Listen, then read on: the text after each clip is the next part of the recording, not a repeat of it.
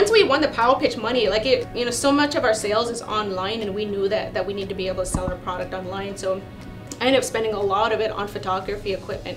So we had so Jessie was able to, you know, buy a lot of new tools that she needed renewing. Because she had all these 10-year-old, you know, jewelry tools. Yeah. And so she ended up being able to, you know, upgrade all of her tools with the $5,000. But then also we made a large investment in photography because we just needed to up our game in terms of what people can see about the product.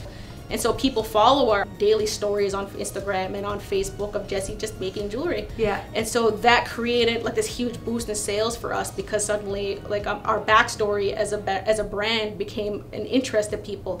And so our sales doubled. They've been doubling every year since we started. So this year I was a judge at Pow Wow Pitch, and it was a really fun opportunity because I got to really hang out with Anna who won the Pow Wow Pitch the year before I did. And the thing was, I thought it was gonna just be you know, easier than being in the competition, but it's not. it's not an easy experience at all to gauge a bunch of people who have all these amazing and unique ideas.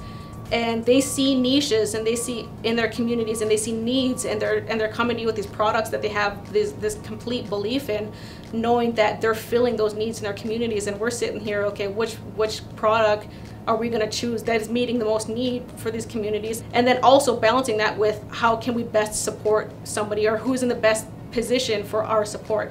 The funny thing about judging is all of the judges as a collective had different ideas of when it came to businesses. So the people who were in my list of top 3, this is my first, second, and third place, they were like, you know, bottom for another judge. And which was really interesting, because we began to see as judges that we had different perceptions of what we were understanding about the product, understanding about the need for the product in the world. Yeah. And also the ability of the entrepreneur to follow through. And so it was a tough one, but it was also endearing to just know that there's so many Indigenous people out there who are bringing the services that we need in our communities and really bringing them to life.